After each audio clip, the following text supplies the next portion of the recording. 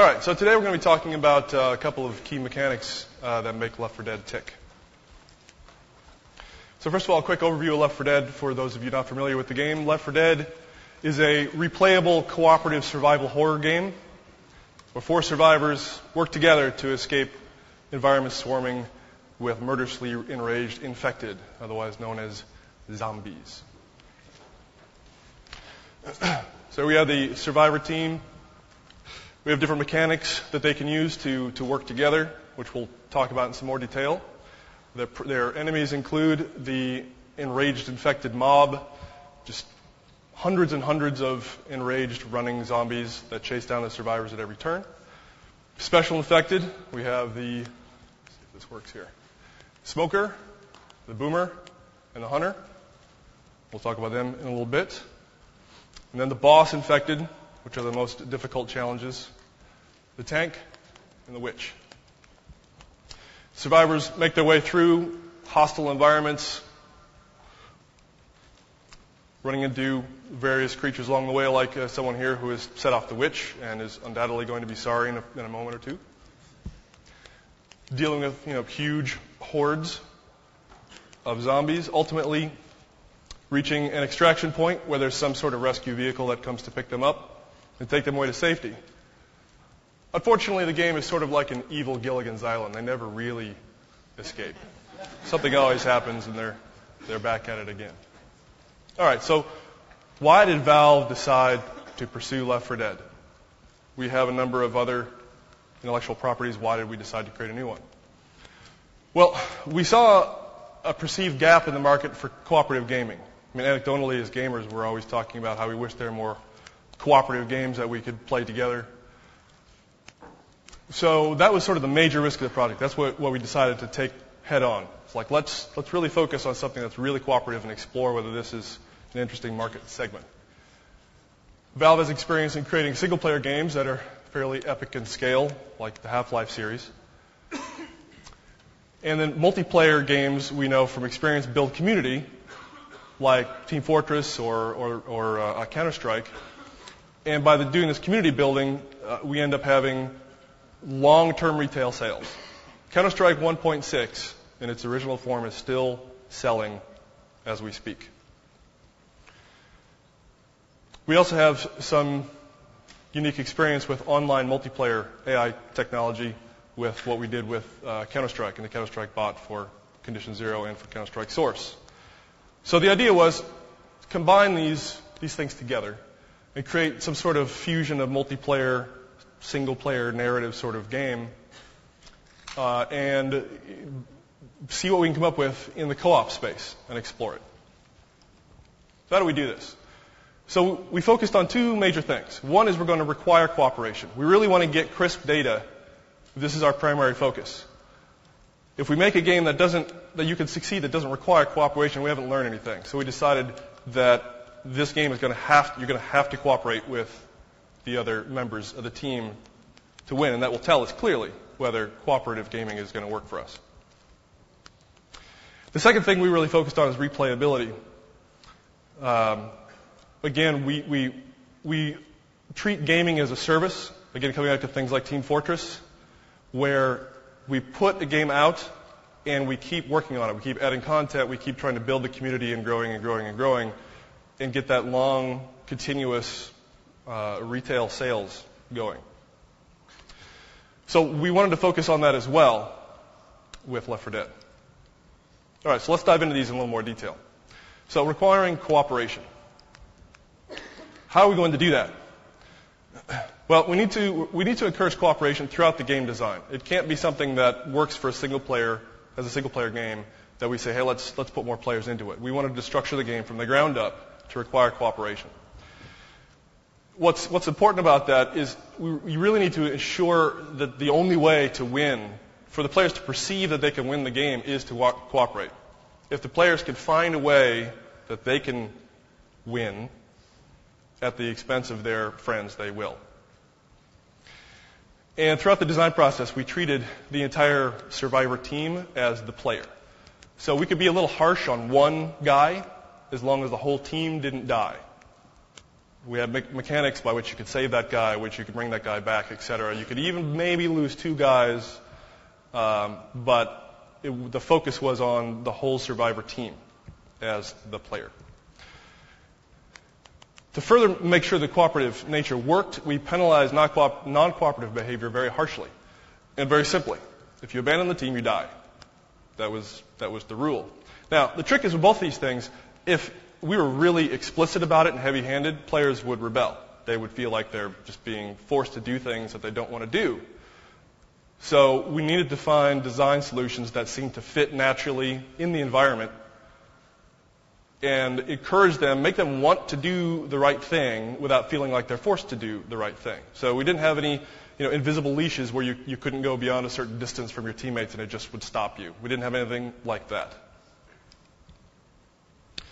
We decided on survival horror as a genre because it was an excellent fit for these constraints, because everybody knows the rules. It's a well-established genre. Everyone has seen at least one zombie movie or something similar like Aliens, etc., right?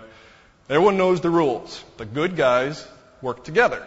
If there's any jerks in the team that try to abandon the team for their own benefit, they die in some horrible, awful fashion.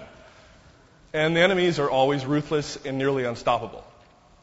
So by framing the game in that context, when players come into the game, they've already sort of bought in to what we're trying to accomplish halfway.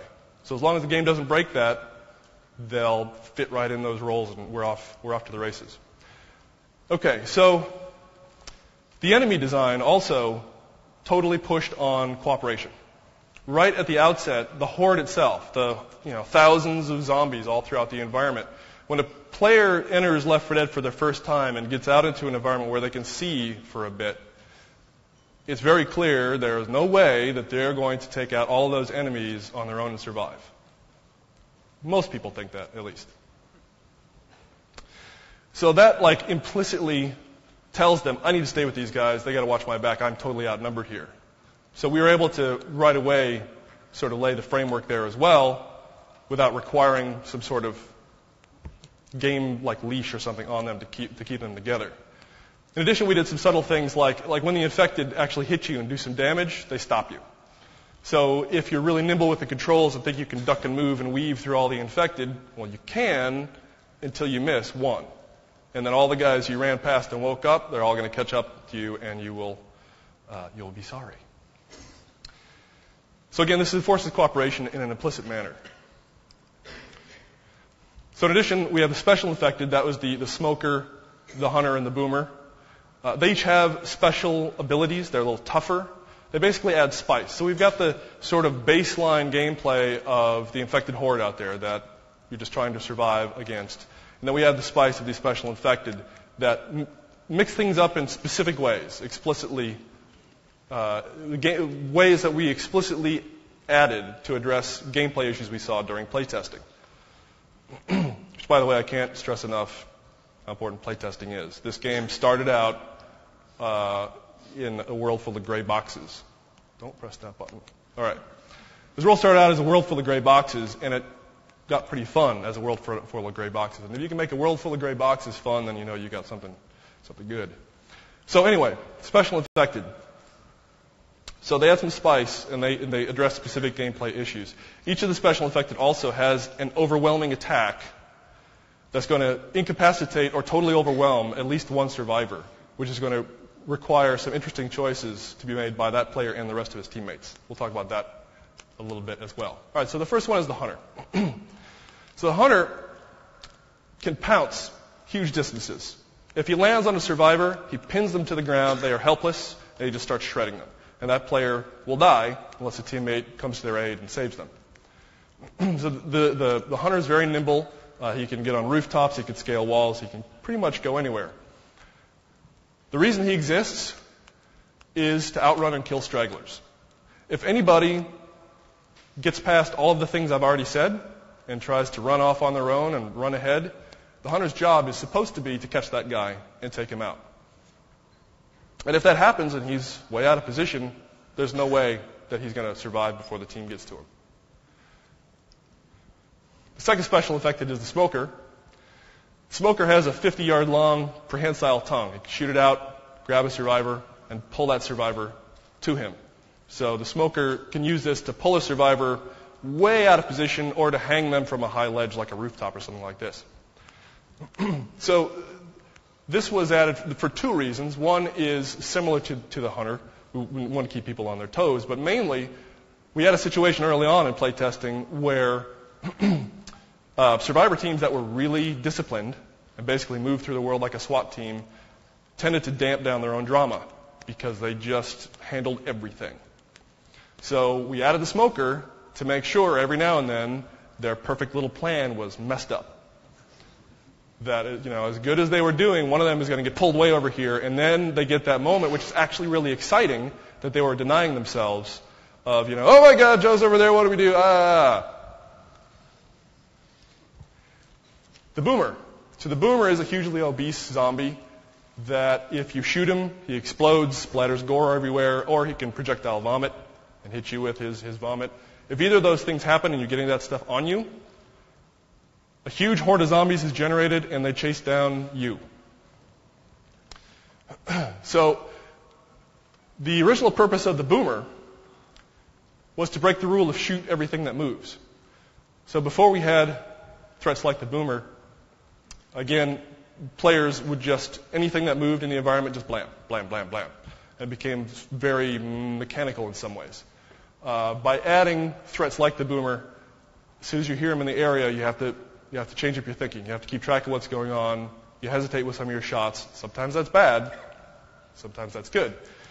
And then, of course, the vomit explosion hitting someone creates excellent moments of what I'm calling dramatic anticipation. And we'll talk about that in more detail. How am I doing here? Okay.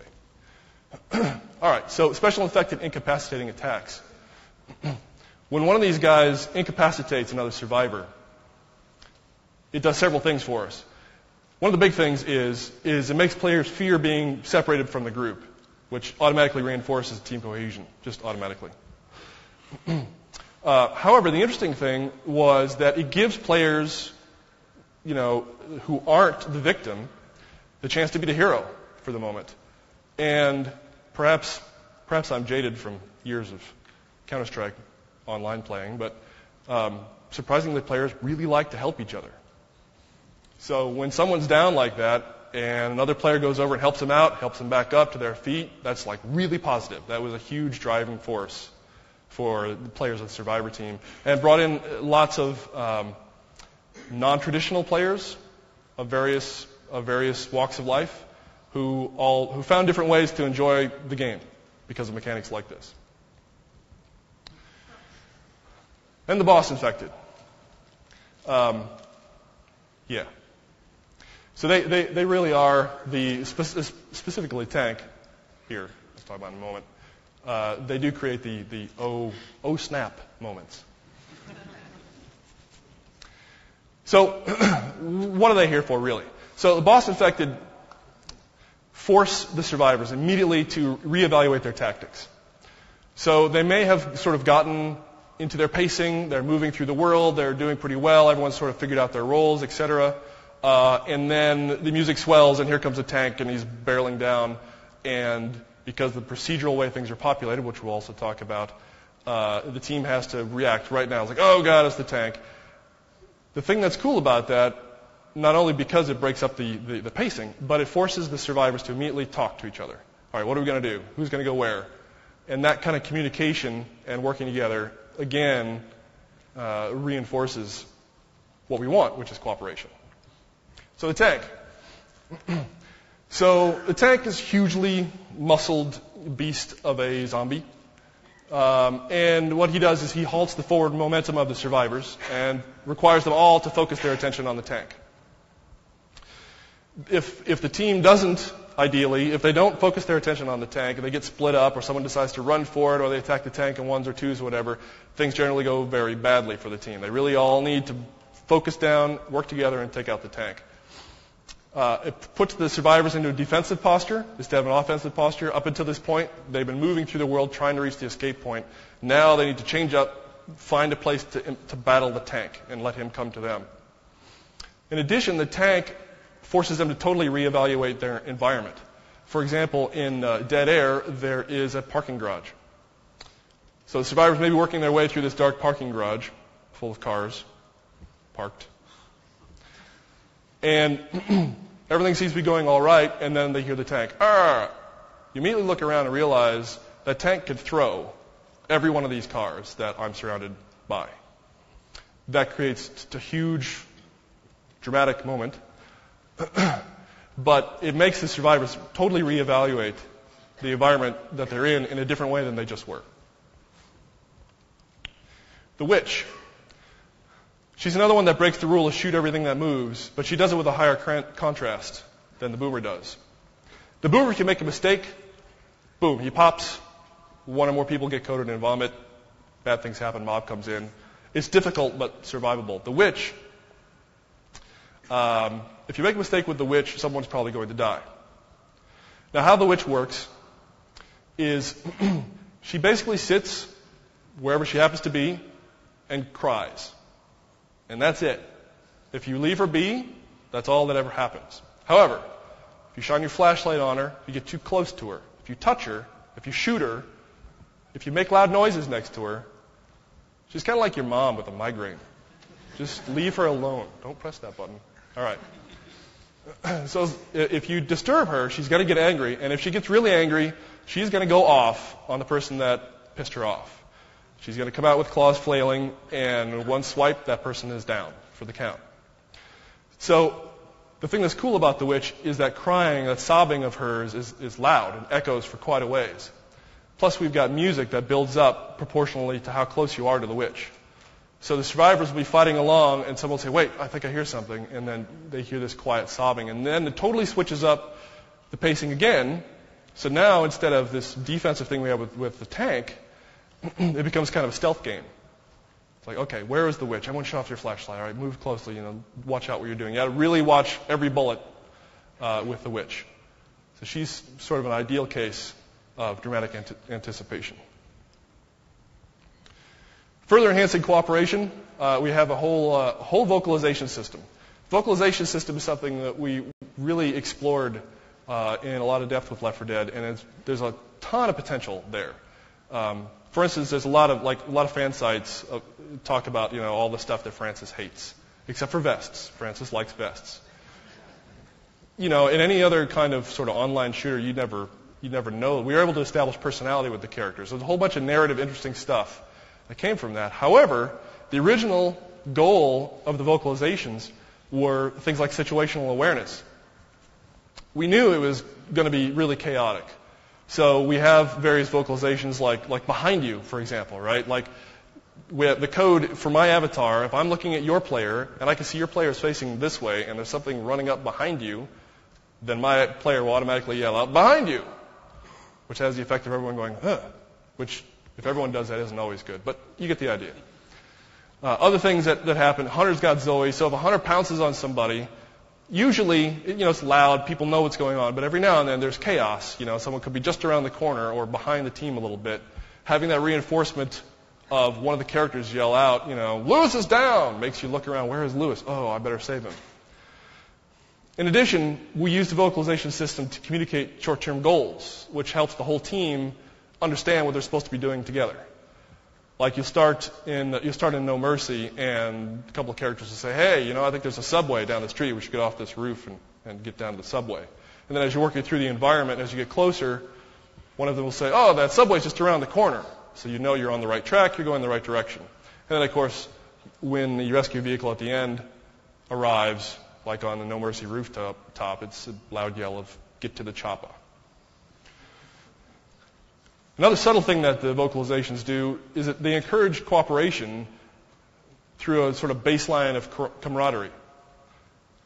Now, if you've ever gamed online using voice, occasionally you run into characters who are less than civil. So this sort of helps to combat that in some ways, in that it sort of lays a foundation of these characters kind of know each other already. They care about each other, not like stupid touchy-feely, but like they're trying to help each other. And then in moments where, someone's laying incapacitated on the ground and your character comes over and you help them up, they're like, I got you, man, it'll be all right, And that we found is just like, it sort of puts people in the right mindset for working together. All right. So a couple other interesting things that we discovered through this process. Limiting critical resources actually encourages cooperation, which might be counterintuitive, maybe it's not. I thought it was interesting. For instance, Zoe's got the first aid kit here. At the beginning of each map and at each safe house along the way, and there's only there's 5 maps in a campaign, so there's only the start and there's 4 safe points. So these first aid kits are in very rare supply. There are 4 of them. We don't give them to each character at the beginning. They're laid out on the table. So you could be a jerk, right? You could rush into the next safe house and heal yourself up, mostly. Grab another health kit and heal yourself up some more, right? But it's fractional. So the return's not very good on it. But you could do that, right? Also, we give you mechanics to heal each other. It's very easy. You equip your health kit, walk up to a buddy, and hold your right mouse button down, and you heal them, same way you'd heal yourself with the left mouse button. What's interesting is because we structured the game such that it's pretty obvious to everybody that they can't survive alone. They have to have friends around. People actually share these resources readily. The other nice thing about this is it really breaks the ice. When you matchmake a game of Left 4 Dead into a group of random people on the internet you don't know, the first time some guy comes up to you and heals you when your health is low, it's pretty cool. You're like, oh, that guy's all right.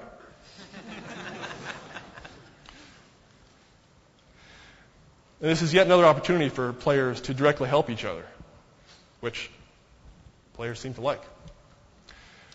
So another similar situation, if we put a player in a clearly helpless and totally dependent situation, totally drives cooperation. So there's several ways this can happen in Left 4 Dead. This is Bill, incapacitated on the ground. I don't believe I mentioned this, but in Left 4 Dead, if your health goes to 0, you don't just die. You collapse on the ground, incapacitated, and you bleed out over many seconds. So during that time, your friends can come help you back to your feet, or they can leave you for dead. So that's one way you can be incapacitated. Being hung by a smoker tongue is another way. You can hang off of ledges, etc. But it's very clear to your team that guy is totally done unless I go help him. But it's effective for a lot of the same reasons that the limited resources are. All right, so let's talk about replayability a bit. How do we ensure replayability? We want to create this sort of single-player-esque pseudo-narrative thing. How do we do that in such a way that it's not the same thing every time? That is fresh every time you play in a way like, say, Counter-Strike is. So one of the techniques we're using is what I'm calling dramatic anticipation. So very simply, if event X happens and it implies event Y after a short delay, that seems more dramatic, more exciting than if just event X happened alone. So this notion of anticipation of incoming either reward or punishment seems to be really, really strong. And we use it throughout the game in countless ways. So we have a clear example here of the old boomer versus new boomer. So the original boomer design had some flaws. So originally the boomer was a bomb. So when you shot the boomer, he just exploded and dealt huge amounts of damage to anyone nearby. Now that totally solved the goal of making you think before you shoot when a boomer is around. But it had a real problem with new players. So, if 3 of you knew how to play the game, and a 4th guy, you bring your 4th guy in as your buddy, and you want to play Left 4 Dead with him, and he's never played the game before, he turns the corner, bang, whole team's dead. They tended to harass that guy a little bit. So, it was dramatic, can't argue with that, but it had some problems. So what we did is we also had another creature at that time called the Screamer, he was a guy in a straitjacket So he couldn't attack at all. He'd stand out in the street and he'd wander around. But if he saw you, he'd freeze. Ooh. And then if you didn't take him out, he would run off and scream. And when he screamed, it brought, all hell broke loose and everything came to got you. That guy had all sorts of discoverability issues, trying to make people notice him and understand what he did and everything else. So we basically merged the two together. So the boomer, instead of just exploding as a bomb, now exploded as this bag of gore that attracted the zombies. What we discovered in the process is that the difference between bang, whole bunch of damage to you, and plah, here's this vomit on you, and then, oh my gosh, in about 3 to 5 seconds, I'm in big trouble, was actually way cooler. Right? Like, the explosion was nice. I mean, it was, it was definitely exciting. But the knowing that, something, like, I just made a mistake, and then the music swells, and you hear the shriek of the mob, and then you hear them running in, and they're all coming at you, was far more exciting. Another good example is, say you're playing sports, and bam, you get hit in the mouth, tooth gets knocked out. That probably smarted a bit, probably surprised you. But compare that to waiting in the dentist's office for a root canal and hearing the drill and imagining the Novocaine shot and all that good stuff. It just kind of draws out the fun. All right. So, as I said, we use this all throughout Left 4 Dead. A few examples: infected breaking through doors. Almost all the doors in the game, the infected, they can't open doors, but they'll bash on them, and the door will start to splinter, break apart. Now here they come. Oh my gosh, get ready. We talked about the boomer, the tank. So the tank always spawns. We try to spawn him far away from wherever the team is. So you hear him yell, you hear his huge footsteps coming in, and the music is swelling and everything else. We talked about the witch.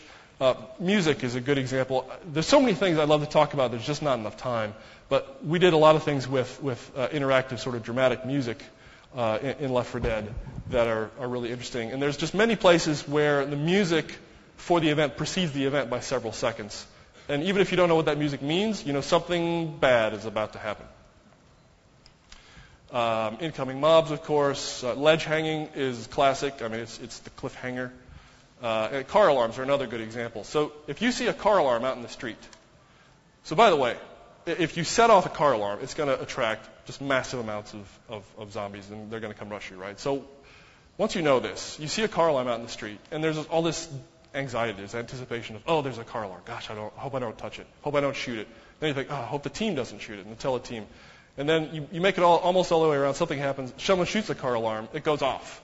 Then there's that moment where you just hear the car alarm, and it's totally silent. You're like, ah. And then shriek, and then run for your life, and so it's sort of a double piece of anticipation. I like car alarms. So they're classic. This screenshot is ancient, but it's one of those that still shows up in press, and I would argue it's because of this dramatic anticipation. She's hanging from a ledge, there's zombies below her. It tells a good story. All right, so moving on. One of the things we do for dramatic potential, something I call structured unpredictability. The basic idea is that we have collections of interesting possibilities that we create, sort of libraries of possibilities. We select them at runtime using intentionally designed randomized constraints. So basically we've got, ranges of times when things could potentially happen. And we've got sets of them that pick from collections of interesting possibilities, and they're populated in that manner. The key thing, though, I would say to take from this is low probability plus high drama equals memorable, right? So what I've seen a lot is especially in a single-player sort of game design, designers want the player to experience every single bit of coolness that they have created every time they play. And with what we do with Left 4 Dead, we try to actively avoid that. We try to set up a whole bunch of interesting things that can happen, but any given run they probably won't. But what's especially cool about that is they can juxtapose, they can shuffle around, they may even stack on top of each other. And when those things do, especially if they're low probability things, that's where you get the crazy stories, right? And what's interesting is that just human nature is to remember the hits and forget the misses. So if we construct the system in such a way that even the sort of worst possible game is still pretty compelling, and then all of the potential games above that are really interesting, and some of them are totally awesome. The ones that people are going to talk about on the forums are the ones that are totally awesome. Dude, that time, man, we're together in the smoker, and he pulls you over here, and then boomer, and then the mob, and while we're doing that, and you get that car, and man, that's what we want. All right. So adaptive dramatic pacing. This is a good chunk of what the AI director is. So this is algorithmically adjusting game pacing on the fly to maximize drama. And I'm using drama really loosely here. If there's any drama students in the audience, I apologize. This is huge, broad strokes of this is exciting and this is less exciting. So this originally was inspired by observations from Counter-Strike. So from our years of developing Counter-Strike, the natural pacing of a CS game is very spiky. So there's periods of quiet tension punctuated by unpredictable moments of intense combat, right? So you start out and everyone rushes for, the meat grinder spot where they know everyone's going to meet. There's a big gunfight, bang, bang, bang, and then some people die, and then there's some stragglers that move off, and then things get quiet again. Hey, they go this way, and there's a bridge, and then a big firefight, and then they quiet again, and then, they planted the bomb, let's go, this sort of thing. So there's these peaks and valleys of experience. Also, constant unchanging combat is fatiguing. I think that's clear. Everyone knows this. Long periods of inactivity are boring. If you get that one counter-terrorist and that one terrorist that just are both not finding each other, everyone is pulling their hair out, let's move on. The key thing, though, is that these peaks and valleys need to be unpredictable. If you knew exactly where they're going to happen every time, it loses its punch. That's the main thing. Also, same scenario, often the same map, but as long as what happens on the map is different and compelling every time, it's great. I can safely say that DE Dust has been played millions of times at this point. And it's still being played millions of times. And it's not because, sightseeing in DE Dust is just awesome. It's because the gameplay that happens there. So in Left 4 Dead, the AI director algorithmically drives the overall pacing. It creates peaks and valleys of intensity similar to what we see with Counter-Strike. How do we do this? So the pacing algorithm is surprisingly simple. We estimate the emotional intensity of each survivor. Again, emotional intensity is a loose term here. We track the maximum value of each of those 4 survivors' intensity. And if that intensity is too high, then we remove all the major threats for a while. Otherwise, we create an interesting population of threats. How do we estimate this emotional intensity? We tried several things.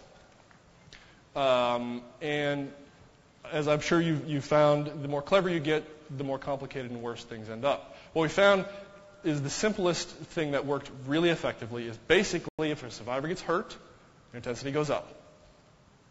That's pretty much it. There's some other edge cases there, but raise the intensity of the survivor proportional to the damage that they took. Decay the survivor's intensity towards 0 over time. So if nothing's happening, they're relaxing. But don't do that if there's active infected in the area, because they're still dealing with those threats. So then the AI director will use that intensity value to modulate the infected population. And it does this through this little state machine. It's got these 4 states. So build up is the default state, and that's where the director is just doing its full population of threats. Once the maximum survivor intensity crosses that threshold, it goes into a state we call sustained peak. Just basically, it holds for 3 to 5 seconds to try to make sure that whatever it is that got them into the situation is resolving itself. That turned out not to be enough, so we added peak fade, which basically monitors that and makes sure that it doesn't start the relax phase until everything is resolved. What we found early on with this is that in really bad situations, the survivors would still be fighting and finishing up what got them in trouble in the first place and use up this whole relax period, which I'll talk about here in a moment. And next thing they know, they'd be back in build-up, and another mob would come, and it was bad. Finally, after peak fade, which basically means after whatever they were currently involved in has resolved itself, goes into relax mode. And relax mode just maintains a minimal threat population. In this case, we used 30 to 45 seconds, seemed to be a good value for a lull in the action. Or until the survivors have traveled far enough towards the next safe room. Players are pretty smart.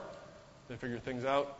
Like, hey, it seems pretty quiet. I think the director's in relax mode. Let's run.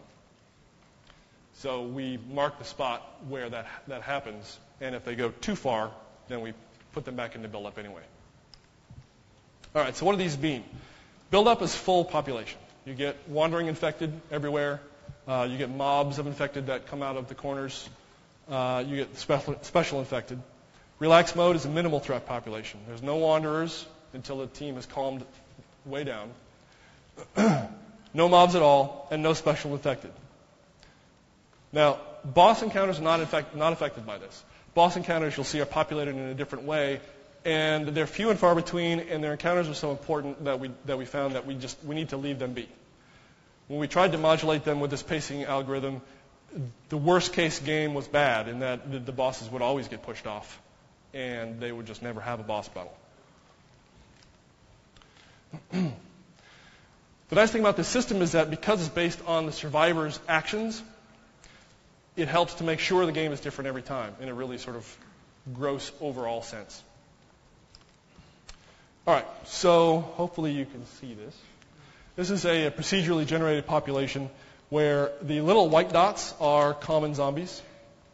The red guy's a boomer, yellow guy's a smoker, there's a hunter, big green guy's a tank, and these big blobs of infected are mobs. So this would be time starting here. The survivors moving through space. They encounter a boomer, some wanderers, etc. So this is the population that they would see moving through the environment here.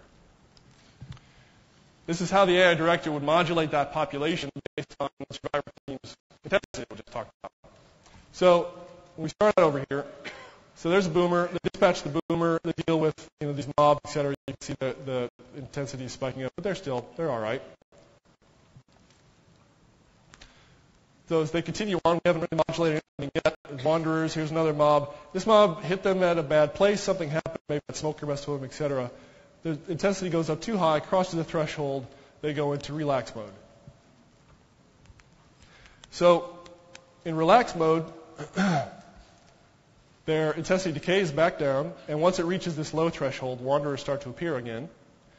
After the relaxed time has elapsed, we're back into the regular population, starts back up again. There's a boomer and a smoker and a mob, and there's a tank. Wham!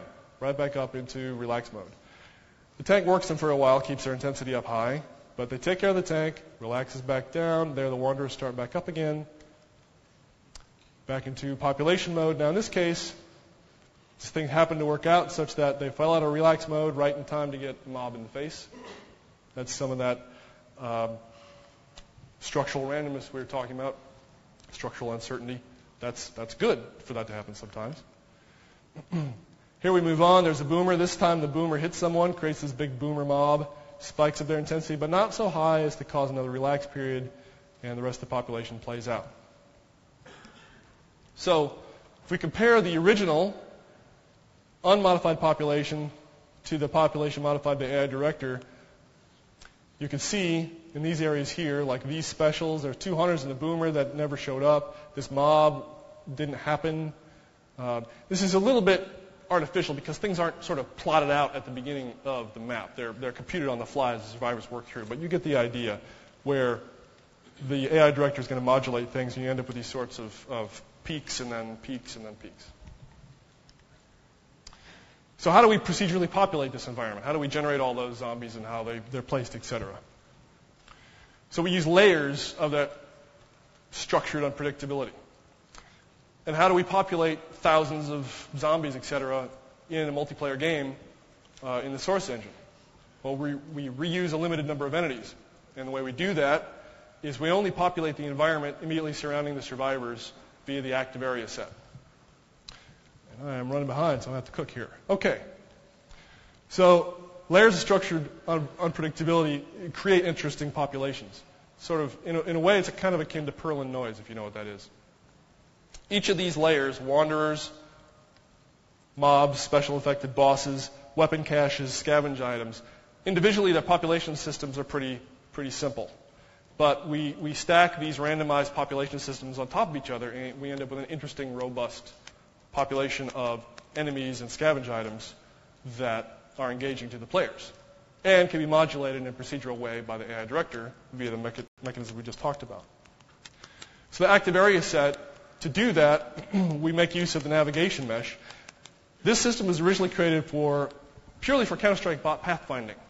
But we quickly found that it's a great way to reason about the spatial area that you're in and to put attributes in the environment, both procedurally on the fly and manually. For example, we use a notion of what we call flow distance. Flow distance basically is 0, where the players start in their beginning safe room, and its maximum value is in the safe room at the end of the map that they're on. So if you stand in a navigation area, if you move to the navigation area that's adjacent to you that has the highest flow distance from the one that you're in, you'll always walk right to the exit checkpoint. That lets us do some reasoning on things like, is this survivor ahead or behind this point in the map? So we can make sure we spawn tanks ahead of the team, for example. It's the active area set. We've talked about that briefly. It's basically a bubble around the team where we populate the world. Here's an example looking down from the top of the subway. The yellow grid is the navigation areas that make up the active area set. And you see as the survivor team moves through, the active area set follows them. So basically, as that active area set moves through the world, we delete things as they fall out of the active area set behind the team. We populate things as the active area set enters in front of the team. Populating mobs is done on randomized intervals. We look for areas in the active area set that haven't been cleared by survivors, are not currently visible by survivors, and have some other constraints they meet. And then we create a mob there.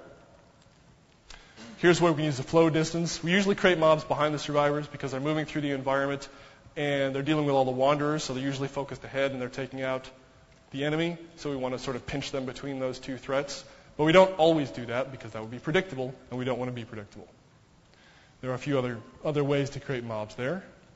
Special infected, they're created at individually randomized intervals, unless it's a relaxed period.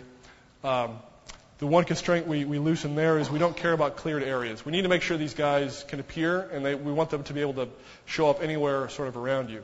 So we cheat a bit, and we let them sort of spawn in areas that you may have already cleared. Boss population, simple algorithm. Basically, there's 3 cards, tank, witch, and blank.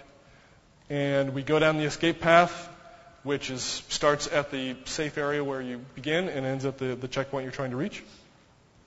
And we shuffle up those cards, say tank, witch, blank, and then we shuffle them again. The only constraint is we don't allow 2 of the same cards to happen adjacent to each other. This has sort of been something all throughout the process we tried to avoid as much as possible. Avoid manually placed scripts and triggers. We did this early on in the project. We had a whole trigger and script system with monster generators and triggers and everything else like that. We had many randomized sets where there would be 3 or 4 or 5 different possible sets every single run. But players are smart. They figure that stuff out. And it just totally, what happened is it totally killed replayability because players learn all the scripts, they learn all the locations, and you lose the suspense of not knowing what will happen next. They'll come into an area and say, okay, they're there. No. All right, they'll be there. All right, they're not there. Get ready because they're going to be over there. Right? That's totally not what we want with a game like Left 4 Dead. Worse because it kills cooperation.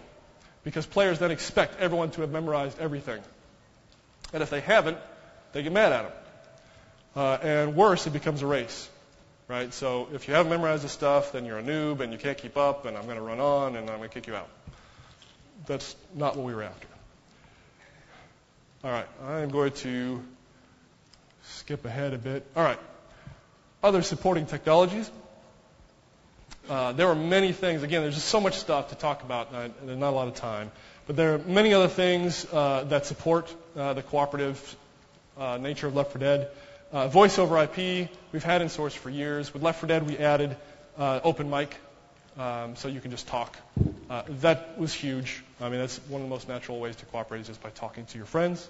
We added an in-game game instructor. So, you bring in someone who's never played the game before. They understand the basics, how to pick things up, how to revive incapacitated friends, how to rescue people, etc., without having to be told. It's very important. In-game voting, it's limited but critical. Right? In the event that you do get a jerk in your game, you really need to have a way to kick him out. Let the community police themselves. Split screen was huge on the Xbox. We really wanted to have that situation where you and a buddy sitting on your couch could cooperate together, and we got that there. Achievements we continue to use to push gameplay. So in Left 4 Dead, we created several achievements that encourage specific cooperative actions and create reasons to replay the game to try to get specific achievements. We had a whole matchmaking system to Steam structured around the notion of groups that want to play together. Because it's a 4-player game and not like a 32-player game like Counter-Strike. And then, of course, a whole new AI system, which controls not only a common affected, but a special affected, boss affected, and we can control survivors as well. That turned out to be huge, specifically survivor bots.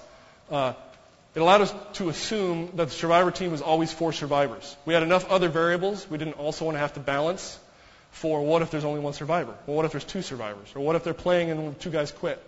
Right? So we have these survivor bots that, while challenging to make, they let us assume this baseline.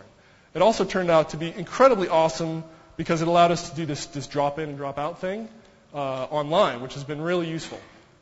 Playing through a campaign can take almost an hour. And sometimes someone's at the door, or you have to take a restroom break, or something comes up. You can just hit a button and then take a break, and a bot will drop in with your current health, your current state, current weapons, and play for you. And then when you come back, you can click right back in and take right back over. Or if someone loses connection, etc. That turned out to be just really awesome. Another really cool thing with survivor bots is we're able to set up automated testing. We set up 4 survivor bots, start them in a mission, crank the time to super real time, and let it run all night, and we can get thousands of playthroughs of our campaigns to find crash bugs and all sorts of edge cases and whatnot that way. All right, so in summary, random players in the wild will actually cooperate if the game is structured to facilitate it and there's no way to cheese it.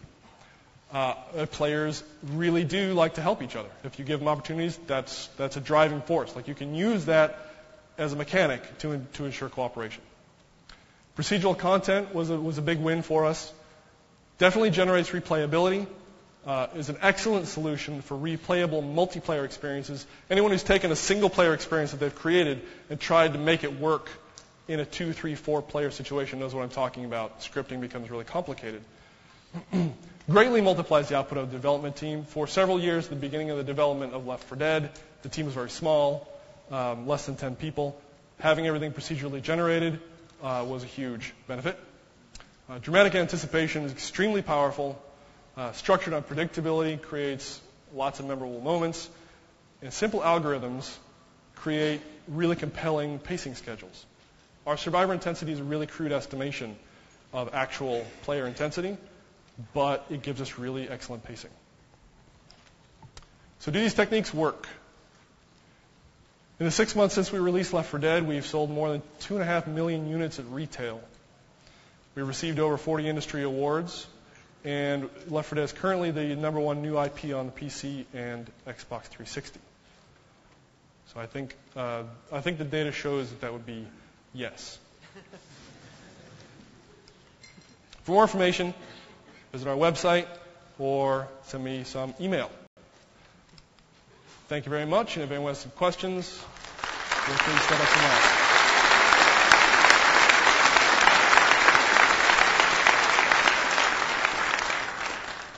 Yeah, I had a question about the 30, 45-second relax period. When I was playing, I kind of noticed that, like, very specifically, and I wasn't sure. Granted, I'm an AI programmer. I'm very into the idea of AI managing pacing, so I wasn't sure if I was, like, paying very close attention to it. So I was wondering, one, if other players had noticed generally, and two, what was the playtesting experience that led you to that specific kind of time frame? So the question was, where we come up with the 30 to 45 second relax period. And the answer is really play testing, right? Just lots and lots of play testing. We played this game literally every night for the last 4 years.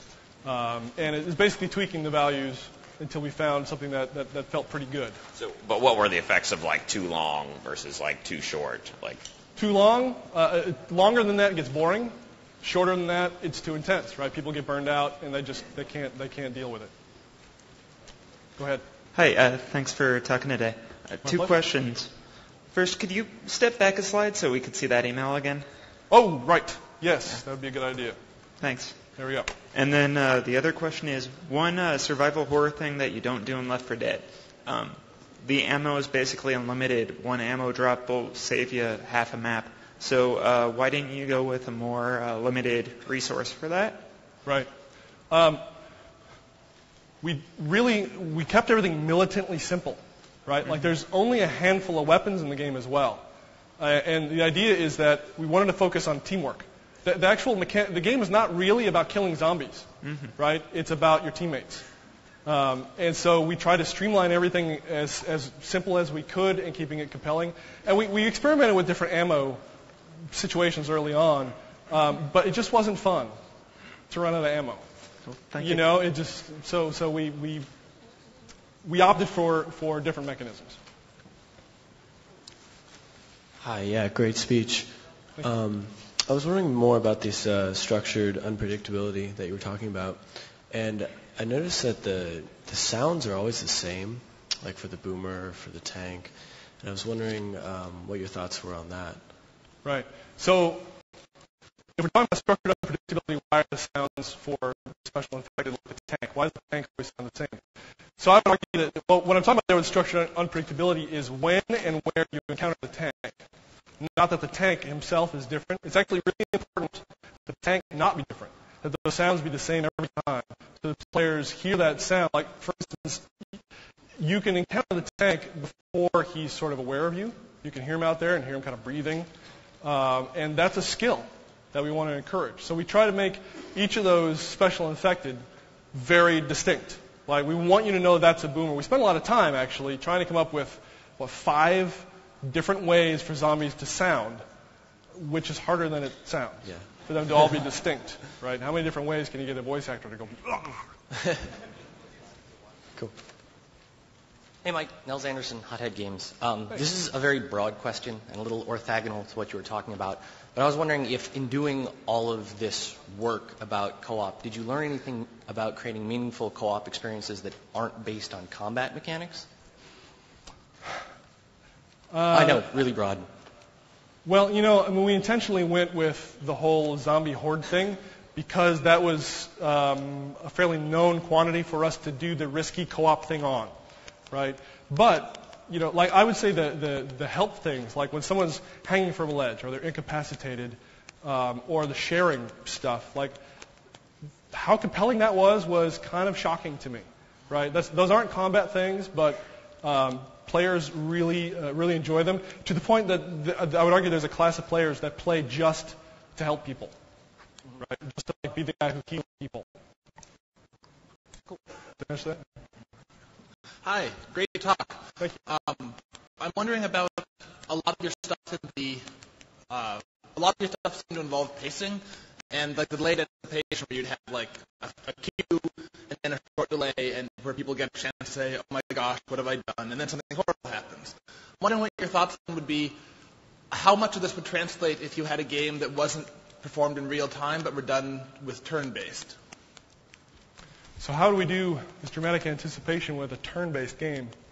Well, it just depends on how you've quantified time. So arguably with a turn-based game, it would be, something that wouldn't resolve on that turn, right? It would be something that you did something on your turn and then, you are in trouble in 5 turns, right? Like, it's coming.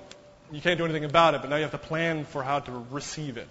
And then from the research that you've obviously done a lot of on this, do you think that would still create a compelling, replayable experience, or that alone wouldn't do it, right? That's a mechanic to use to enhance the contrast, right? That's like it's colors to put on your your canvas. You still have to paint the picture, right? You still have to. I would argue it's the structured unpredictability. It's the total is not being able to predict what's going to happen. That's what keeps people coming back to try it again and again. Thank you. Yep. Hi. I was just wondering if during the design at all you ever considered using player classes? Oh, yes. Yes. Did we ever consider using player classes? We went round and round with this, right?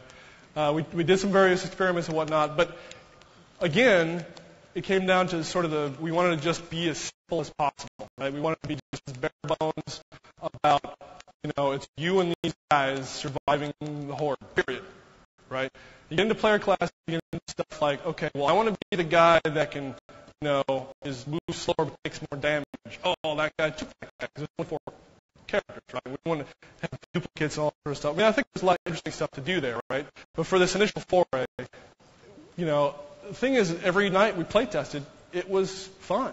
Like, we didn't need to add that, right? So we really, we did the simplicity thing. We took away as much as we could without taking away anything more.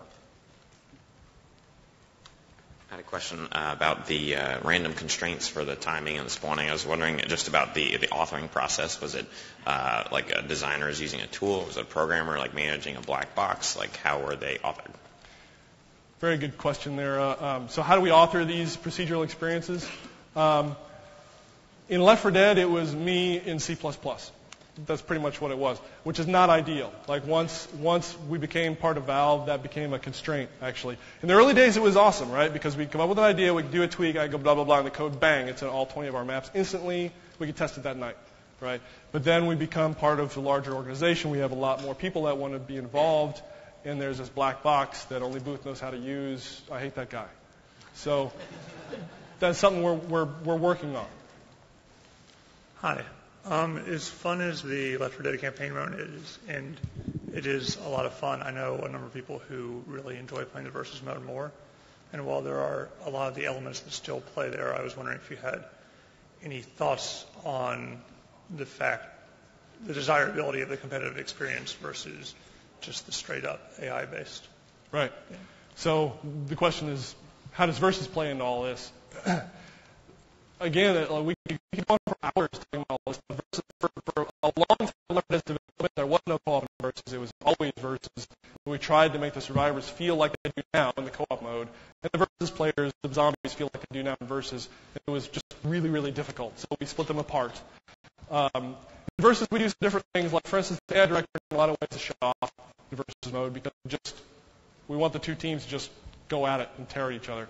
Basically, when the director said, "Hey, Mr. Zombie player, survivors are in relax mode. I'm going to unspawn you, and you have to wait for 90 seconds," they had a problem with that. So it's ongoing area of research. So it definitely makes sense that you would pick survival horror to explore the themes of co-op. And I'd say you definitely nailed survival. How satisfied are you with the horror aspect? Is it as scary as you might have hoped? So is Left 4 Dead scary? Is it actually survival horror? No, it's not survival horror. We gave up on that really early on because scary, like creepy scary, is just not. We didn't find it sustainable, right? We didn't find a way to keep everyone like scared for that long of a period of time, or to keep going back to the same environments and continue to be scared. What we're able to do is we're able to for them to be excited, right? Thrilled. So it's more a survival thriller, I guess. I wonder if you ever encountered a situation where the AI director was trampling your concepts of difficulty with your easy, medium, and harder difficulties. And if so, how did you reconcile that? So does the AI director mess with difficulty? So it doesn't. It doesn't. Because the AI director is reactive, right? So it's only going to back things off once the survivor team has been hammered, right? So, and the way Left 4 Dead works pacing-wise is the whole team usually makes it or they die. Pretty much. I mean, occasionally you get some stragglers. And, again, it's the one survivor that limps his way into the checkpoint and the mob is coming. Oh, my God, close the door. Yes, we those are the ones that people talk about. They don't happen that often. So it doesn't actually mess with difficulty. Like, we don't change where the bosses spawn. We don't change how hard the zombies hit. So when that mob hits you, the director isn't touching that, right? It's just saying, wow, that mob really hurt them. I should back off next time for a little bit. But you have to be able to survive the first hit. I think we're running out of time, so. May I? Go right ahead. Okay. I might have missed this in the presentation. Do the weapons and health factor into the enemy spawning? Are those connected or not? Like if I get a big bunch of weapons, second-tier weapons, am I then automatically going to get a big horde and tank and everything, or are those disconnected? Those are almost entirely disconnected, okay. Right? We spawn the weapons and whatnot procedurally, more or less procedurally. We'll let the designers have some hand in where those things go, so there's some strategy to them. And it solves some visual storytelling constraints, etc. The one exception is the AI director can change pain pills into health kits. Okay. If the director is looking at the team and they're all just like worked and nobody has any health, then it'll change a couple pain pills into health kits to try to keep the team going. But that's it. Okay. Thanks. Okay. Thanks, everybody.